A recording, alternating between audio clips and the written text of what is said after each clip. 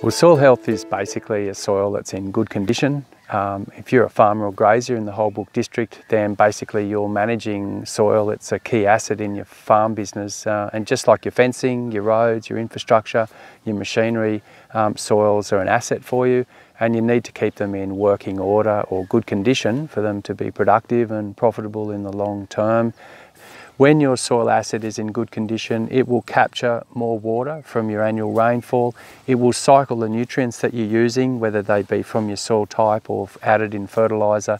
It will cycle them more effectively for you, and you'll get better fertiliser efficiency.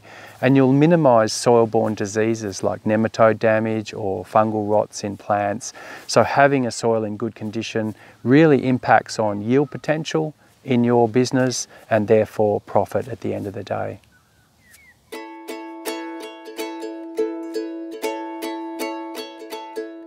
Yeah, so basically there's three aspects to the health of your soil. There's the physical component of your soil or the soil structure. There's the chemical component of your soil, so key chemical aspects that need to be in balance. And then there's the biological aspect of your soil, and this soil has a whole community of life in it that needs to be in balance for that soil to work well.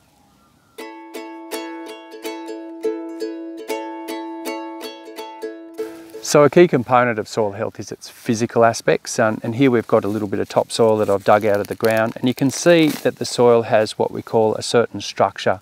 And a structure are these physical parts of the soil, which we call aggregates, and the pore space or the air spaces between them.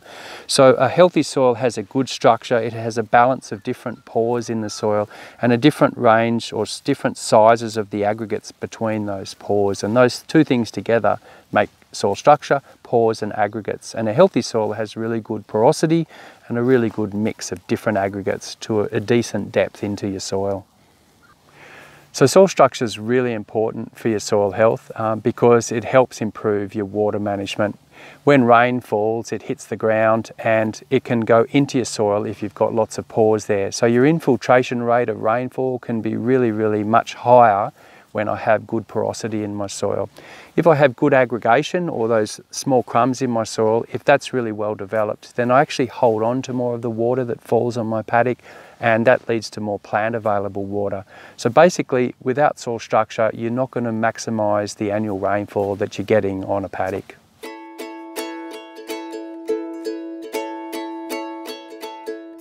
So when it comes to soil health, there's a couple of really important chemical aspects of your soil that need to be in balance for that soil to function well. The big ones are pH and sometimes exchangeable aluminium, which is associated with your pH, soil salinity and soil sodicity. We need to keep our pH in a reasonable range for soil function and nutrient cycling, and sometimes the exchangeable aluminium gets too high in association with that soil acidity, and that can really disrupt your soil health. The second challenge we have is to not have too much soil salinity, which is a problem in some paddocks. And finally, in some soil types, you get high sodium in your clay, and that can really disrupt soil function as well. We call that soil sodicity.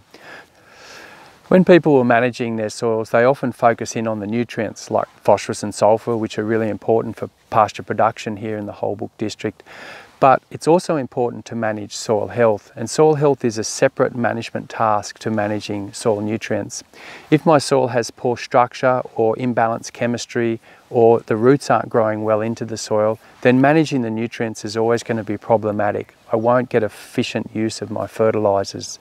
So soil health is pretty much looking after the condition of my asset, and soil fertility is pretty much driving the production. It's a little bit like fuel in the tank of a vehicle, but I still need to look after the vehicle if I want it to go well, and that's really what soil health management is.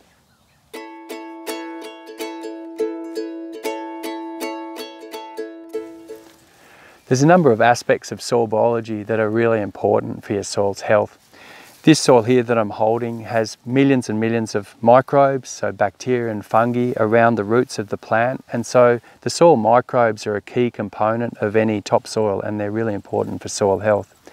This soil that I'm holding also has a whole range of soil insects or invertebrates, which are larger than the microbes, moving and living in this soil, and they're a critical aspect of soil biology in your soil.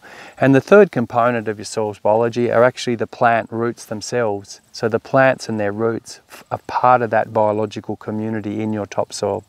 And a balanced, healthy soil has a really good balance and diversity of microbes, soil invertebrates, and plant roots, all functioning together with the minerals, the air, and the water.